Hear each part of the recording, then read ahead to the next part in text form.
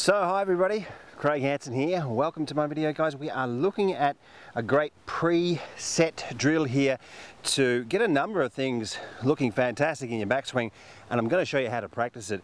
Really sets off a wonderful chain reaction on many of the components and movements in this swing, and that's what we want. We don't want to be thinking too much. We want a drill that does quite a few things and programs it so that on the golf course we don't need to think too much about it. Oh guys, don't forget to subscribe, hit the bell, hit the button, and yeah, like the video if you liked the video, and leave your questions and your comments below. Have a look at worldclassgolf.com, one of the most detailed teaching platforms in the world. Join the community there, you will not be disappointed. So we're looking at this pre-shot drill, and what I'm going to do is I'm going to take the big golf club here. I'm going to show you how to do this. Very interesting, and it really sets off a great, as I said, a chain reaction on the shoulder plane, your wrist alignments, and it's going to get you pivot into a position which makes it actually quite difficult to hit a bad shot, which is a good thing. So what we're looking at doing here is when we pre-set the hands, we want to set the hands in a position here where the right wrist is breaking back on itself.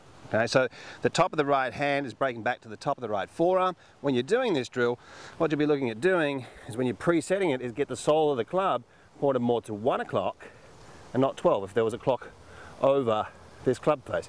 Now from here what happens is when we pivot, the shoulder stays down, the wrist alignments get in a very powerful position, and you're getting your wrist alignment here matched up to your shoulder plane, so it's really on an on-plane strong position, and you're going to get a lot of speed out of this club face position and this right wrist.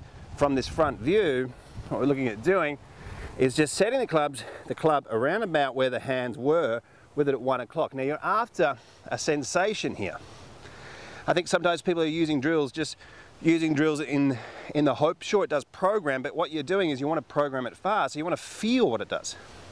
Perhaps you can close your eyes at the top of the swing, or just notice where your left shoulder will go, because a lot of things will happen here naturally. 1 o'clock, preset, good angle, and just move yourself up to the top. And it's a great way to pivot. It'll get the shoulder down and away from the mouth. You'll get your shoulder plane correct, about a yard outside the ball. You'll get your hip plane good. You'll keep that right leg solid in a nice position. A little bit of symmetrical knee work. A lot of stuff here will happen by themselves. A very centered head when we're doing it. So the shoulder is, when the shoulder gets up and over the mouth, the head will be lifting up or you'll be moving off it. You can hit good shots from there, but it's hard to consistently hit and compress out good shots from that position. This is a fantastic drill. So here's how we do it. Take your setup, assuring that everything's in a good position, okay?